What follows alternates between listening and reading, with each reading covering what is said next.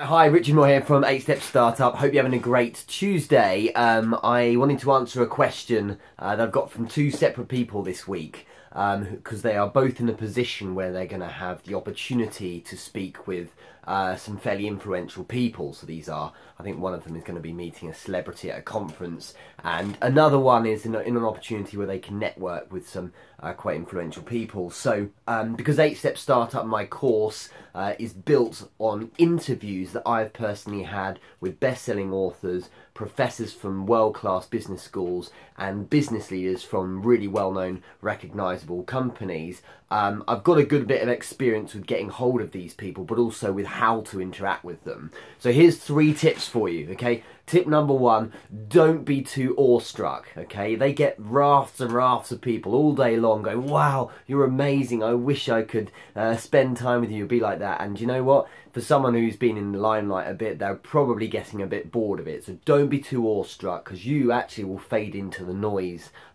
you know, back in the background noise like everyone else, okay? So make out like you're, not that you are above them, but you're no different. You're just a normal person, because that's probably who they want to speak to, okay? Rule number 2 is don't over-prepare in terms of trying to be over formal or you know, prepare too much exactly what you're going to say, because actually you're going to end up being a bit unnatural. There are very few occasions, in fact, even in business, where you really need to be super formal. That's your presentation to the board, that's your interview, because they demand it culturally. Fine, but otherwise just be a bit more chilled out. So if you over prepare and over formalise, that it's not going to be the real you.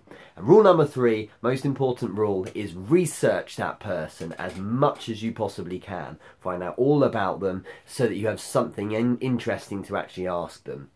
I get asked all the time, what questions should I ask? Well, the questions you should ask are really obvious when you research them. Questions will fly off the page and you'll say, do you know what? It's obvious I should ask them about this particular thing. And you'll have something to continue a conversation with them about. So don't be awestruck, don't over prepare and be too formal.